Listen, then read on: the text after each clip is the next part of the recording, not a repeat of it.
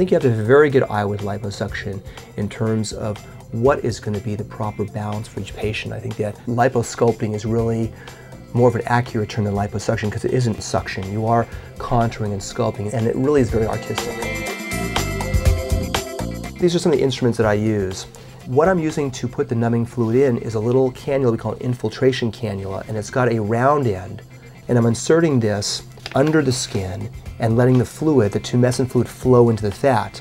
Even as I'm doing the numbing for the 20 minutes or so, I've got to be very slow and methodical with it. I think a lot of surgeons use other staff people to do their numbing. I don't trust that. I do it all myself because if you're rough with that part of it, patients are going to feel quite a bit and not trust you. So I do all of that myself and use the infiltration cannula to let the fluid flow in. During the contouring and sculpting itself, I have a very particular way of going about doing it.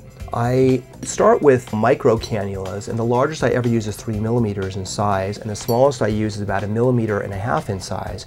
I lay my cannula essentially right on top of the muscle, and I start making my thousands of tunnels very precisely in this fat layer. I approach it from 2 different directions. I always crisscross my passes to be very smooth and uniform. And as I move up in the fat layer, I then gradually start to change over to different instruments that are smaller.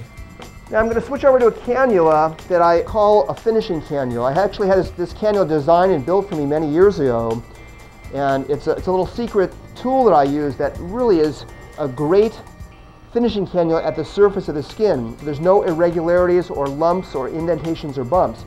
And with this, I can control exactly how much skin retraction I choose to get by how I rasp the surface of the skin.